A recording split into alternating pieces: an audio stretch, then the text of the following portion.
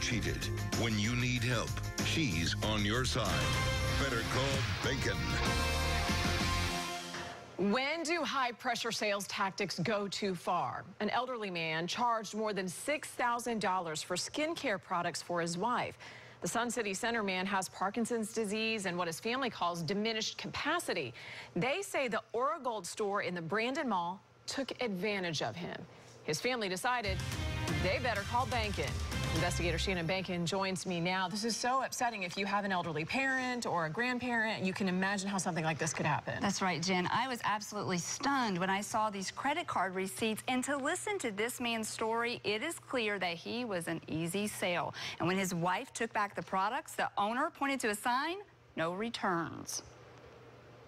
It happened so fast. Bruce Baylor, 82 years old with Parkinson's disease and not as sharp as he used to be, strolled by the Oragold Cosmetics store in the Brandon Mall. Before he knew it, he was inside. He grabbed me and said, you know, we want to show you something for your wife. And I was attracted to that idea. Magic wrinkle creams and serums infused with real gold. I was sort of trying to get away. Bruce walked out with a bag of goodies and two big bills, one for $5,020 and one for $1,367, split between two credit cards. His wife, not exactly happy. I was panicking. I can't believe that he spent that kind of money. The couple took the stuff back the very next morning. And it points to a sign that says no returns and no refunds, but it was buried under other product. The Baylors turned to 8 on your side, and I went to Oragold for answers. We're just trying to get some answers about what happened. I mean, why would you guys sell him $6,500 worth of stuff he doesn't want and then not take it back? If he bought it and knowing he found something, then there's no refunds. I don't want to be recorded. So you don't have any refunds? She insisted she knew nothing about Mr. Baylor, and $6 grand really isn't that much. Not when the average sale, she told me, is $18,000. 18 grand for face cream?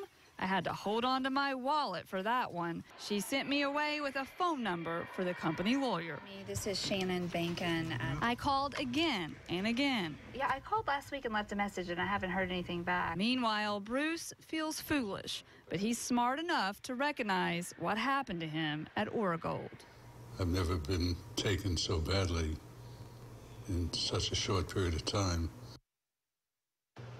Bruce and his wife say the salesman told them to trust him because he is Jewish like they are. He also bought them dinner in the mall food court, then took their boxes of creams back to their car. The couple then mailed the product back, so now they don't have the creams and they're still on the hook for thousands of dollars.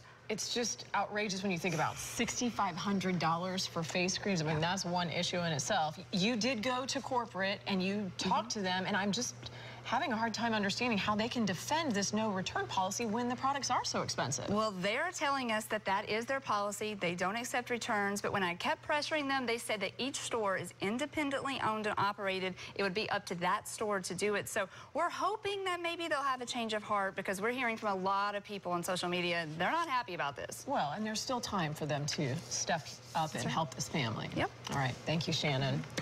If you've got a problem and you need a solution, you better call Behnken. Here's the number, 1-855-BEHNKEN. That's 1-855-234-6536.